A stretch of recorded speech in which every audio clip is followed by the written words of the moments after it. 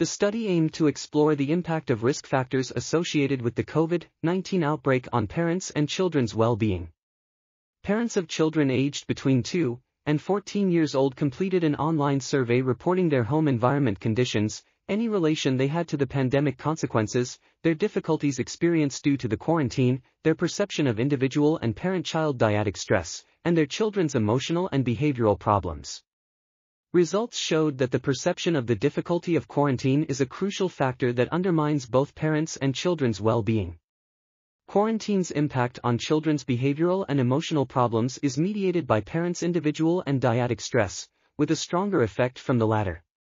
Policies should take into consideration the implications of the lockdown for families' mental health, and supportive interventions for the immediate and future should be promoted.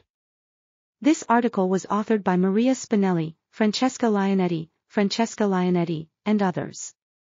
We are RTCLTV, links in the description below.